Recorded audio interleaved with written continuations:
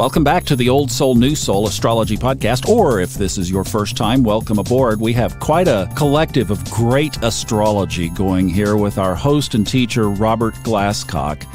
And we're putting together a series that we're just releasing every few episodes where we take a look at a sign and then we flip it and look at the shadow or the secret side of that sign. Do you realize that every sign has a secret? And Robert's going to tell us where to look, and we're going to address the second one now, the second sign in zodiacal order, Taurus. Robert? Taurus, the bull. You know, everybody has secrets and vulnerabilities and weaknesses, and there are several places in a horoscope to look for those. I don't know that this is truly the shadow side in the sense of Jungian psychology, because the correlation with Jungian psychology and the shadow side and astrology is usually discussed through looking at Saturn and its sign position and house position and aspects in the natal chart for the shadows. So this is not exactly that. But it is a secret side to every sun sign that I have found it's important to know, and it's fairly, I guess, esoteric. You don't hear a lot of people talk about it. We're talking about Taurus, the sign of the builder, the most grounded sign theoretically that there is. I love this sign. But secretly, Taurus is very, very sensitive to the group's opinion of it. They will never tell you this, and you may never even see evidence of it, because Taurus tends to be, once it's set on a goal or a project or a relationship or anything else, it tends to like to establish its groove and stay there. So it resists change, and it seems to live very independently of other people's opinions of it. And yet, underneath it, that's the thing that can unnerve them the most and send them into silence sometimes if they are really wounded completely unintentionally by what a friend may say or what the reaction is to their piece of art or to their book or to their project or their business. They're very sensitive to the kind of social and collective community in which they live and what those people think about them. They also, by nature, Taurus is a people person, and it tends to give everybody the benefit of the doubt without a lot of analysis or introspection. And therefore, it can set itself up to be deceived by other people simply because Taurus, by nature, is very observant and aware of physical appearances without thinking about it. So that someone who comes along who is, let's say, trying to talk a Taurus into a business investment, and they look at this person and think, well, this guy's in an Armani suit, he's driving a Maserati, lives in the right side of town, and they just automatically assume he must know what he's doing. And yet, almost every Taurus at some point in life is going to be deceived by somebody just like that who turns out to be a phony. So that's one area of Taurus that I always like to point out to them. Just be aware. And the other side of that, the flip side of that coin, is that Taurus is also secretly want to contribute something of true and lasting value to the group. It can be in money, in finance, in banking, in real estate, in very traditional kinds of careers like that. It could be through the arts. It could be through a service, through the medical community, and so on. But they have a really idealistic side underneath it that would like it to contribute to the good of the group. So if they are successful in life, and they often are, they will often leave a part of their estate, to a significant part of it, to an organization or nonprofit that serves that need for them to feel that they have given back to the community. And so, and they have also Tauruses have a very strong spiritual side to them, which again, maybe most people wouldn't see immediately, but it's there. Sometimes it's a religious side as well as spiritual, but other times it can be spiritual and not particularly religious. But that's where that compassionate and caring side of Taurus, I think, comes from, is this awareness of the social climate in which they live and how can they make it more beautiful or healthier and so on. Now, when we talked about Aries a couple of episodes back, you mentioned a lot of 12th house characteristics because with Aries, Pisces was in the 12th house. All right, now we're talking about Taurus. So where do we connect Pisces to this? Pisces is now on the 11th house with Taurus on the ascendant, Taurus at the first cusp. Pisces is on the 11th and Aries is on the 12th.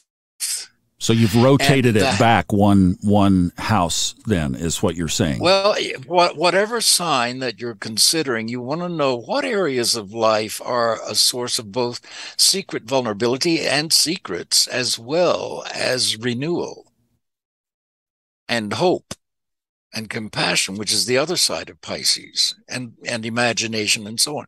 So if you place Taurus on the first cusp, then the 12th cusp has Aries on it. The 11th cusp has Pisces on it. And suddenly you're directed by Pisces to go to that area because it's a very rich area for Taurus people. Friendships, for example, groups of people and the collective in general.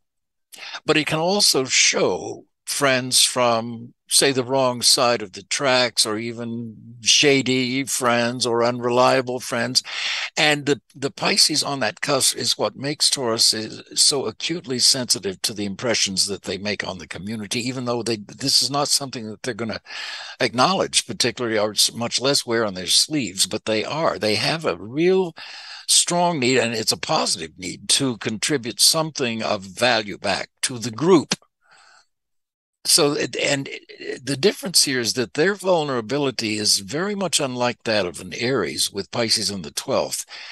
Aries is a very self-involved sign to begin with, and so its weaknesses are not really seen so much in other people as in itself, whereas with Taurus, the weaknesses, it doesn't have the typical kinds of, as a rule, neuroses that, say, some of the cardinal mutable signs do. But it can have an acute sensitivity to other people's impressions of it. Even though it may or may not change a thing that it does, it still is sensitive to the group in a way that really no other. And Taurus is actually very well positioned astrologically to do exactly what we're talking about. Be sensitive to what the group as a whole need. Does this town need a bigger hospital, a better hospital? Does it need some resources for homeless people, and so on and so forth? It can absolutely contribute to people's self-betterment, sometimes through the art. Does this little community need a library? Does it need an arts center? There are a number of ways that Taurus can contribute to the community. And so it actually is, I think, in a more favorable position vis-a-vis Pisces than even Aries is. But that's how you do it. You look at the sign you're talking about, place it on the ascendant, and then see, using just equal houses, where does the sign of Pisces fall? So we could say with the friends, that's where you were saying earlier that they can be more gullible, able to be taken advantage of. You know, I was just thinking, too, another piece of 11th house interpretation can also include our goals and ambitions. True. Is this a way that a Piscean could maybe have some, a little bit of, how would I say it best? Make sure that you're being honest with yourself about what's realistic. And I think that they are by nature Pisces. Where you get with Pisces up there is they have to be a little more skeptical about other people, because they can be too trusting. They assume that, like everybody else knows who they are, knows what they like, and they say it. They don't, they're not liars. Taurus typically is not. It's not a particularly very good liar unless it's got some hard afflictions in its case, in which case it can come up with Ponzi schemes like Bernie Madoff.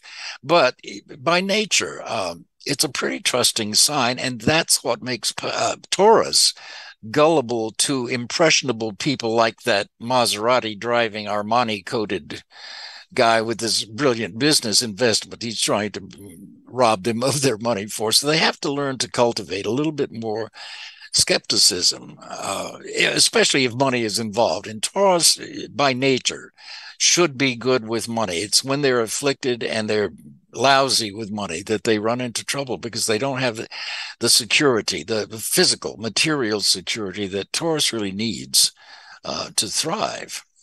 So we're on an elevator. I've pushed the 4th floor, and I ask you, so Robert, what's the bottom line for Taurus people to manage their shadow? You got 4 floors on the elevator. Go. If it sounds too good to be true, it isn't true.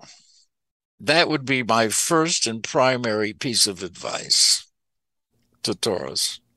Excellent, because we just hit the 4th floor. That's a good little exercise, isn't it? A little quick synopsis. Hey, by the way, on the way out. All right, excellent. This shadow series, we've already had really good feedback on it, so thank you for this. We'll keep walking around the zodiacal order as we go through these and just dribbling them out every couple of weeks as we record. So thank you for this great information. And we've got all the information that you need to know about contacting Robert, about participating in an extended conversation in our Discord group, all of it in the show notes. Thank you so much for being with us. We'll see you again on the next Old Soul, New Soul Astrology podcast with Robert Glasscock. Thanks for listening.